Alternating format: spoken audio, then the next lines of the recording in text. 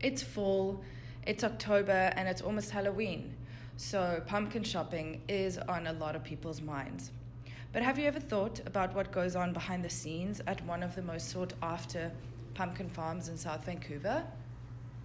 Basically designed by my son. My son is the mover and shaker behind the farm side, because when we bought it we were just thinking of keeping the riding school going, but then he'd done a degree in agriculture and was passionate about teaching and farming.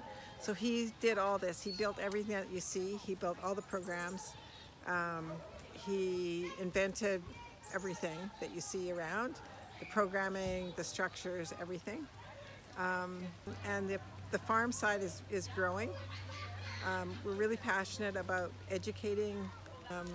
Pumpkin patch is big, but I guess our main source of income is our summer camps, because we do farm camps and pony camps. We need to do every single thing we can do because we have a huge mortgage. So every suggestion, everything that somebody says, we do it. But as popular as pumpkin shopping is this time of year, it might not be as lucrative as you think. Not only are they one of the most popular farms to get your pumpkins from this time of year, they also host riding camps, pony rides, their farmers market, and educational workshops, alongside many other operations. I would say I'm a horticulturalist. I have managed a couple small and kind of large-scale farms, like mostly with volunteers, so that's sort of like what led me to this place.